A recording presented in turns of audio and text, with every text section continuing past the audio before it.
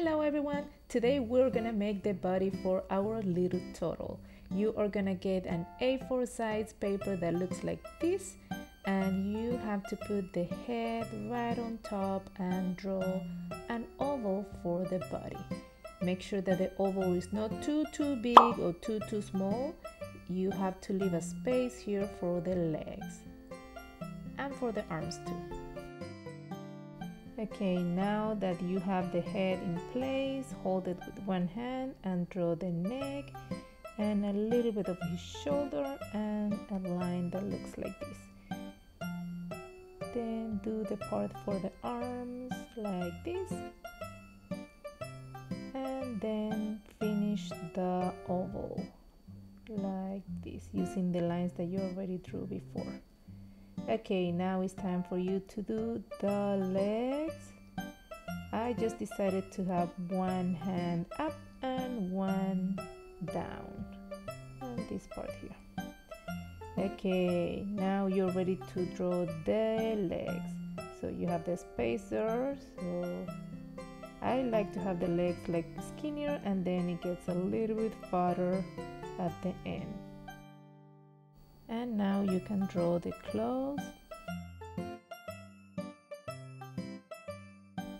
Okay, and remember that this is only the front of the turtle, and then the shell should be at the back. So you're just going to draw a bigger oval behind.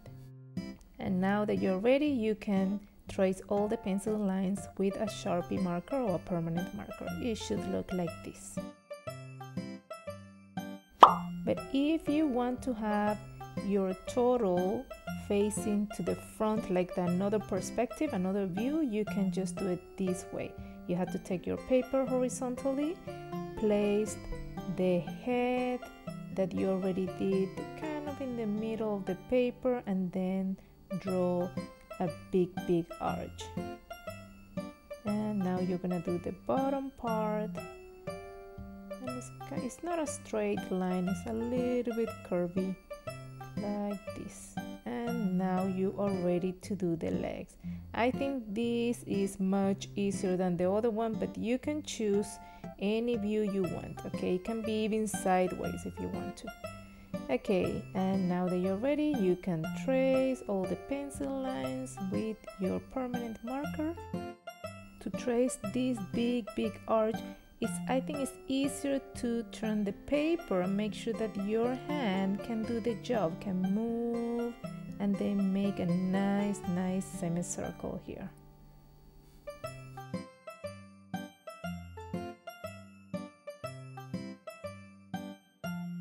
Okay, and this is the front view of the turtle, and this is the front view too, but it's standing up like a human. Okay, and now you are ready to color the body. Make sure that you use the same pattern or the same texture of the face that you use in the face for the body as well. So I'm just gonna draw all those circles on the legs and then start coloring.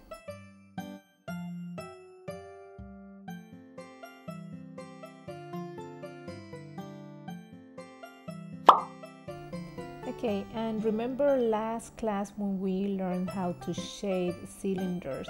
So you're gonna do the same thing here. Please make sure that you take another shade of the same color you're using, and then you're gonna press harder on the edges and then go lighter as you go to the middle of the leg.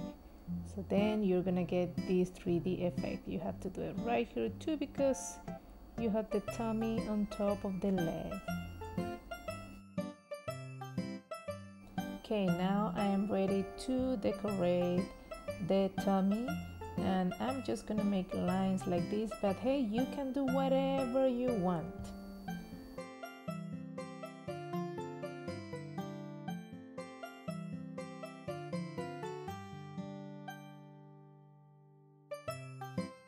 I chose to use different values of brown, but you can of course use any color. If you want to have your turtle look like a rainbow turtle, that's okay, it doesn't matter. And I use the same effect here of pressing harder on the edges, the same way that I did with the cylinder, remember? Just to have that 3D effect.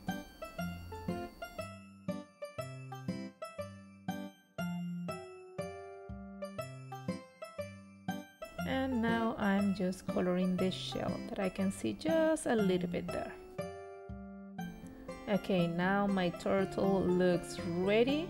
This is how he should look like if he has the head, and then you can just glue the head the way you want it later. We're just gonna cut the body first, and remember, when you cut, just leave that white space there, okay? It doesn't matter, you don't need to cut it on top of the black line because that will be very hard.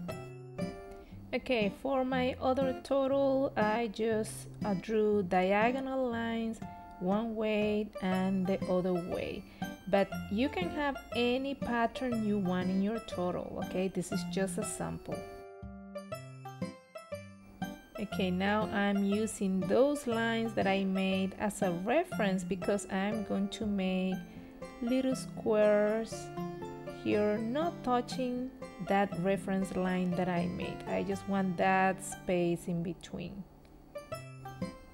I also added circles inside, and now I'm ready to color in. I just used darker green for the circles and lighter green for this space between the squares, and brown. And remember, you can have your own pattern, you can have your own colors, the colors you want, whatever, it's okay. And of course, I am shading a little bit to make it look a little bit more 3D and it looks more professional.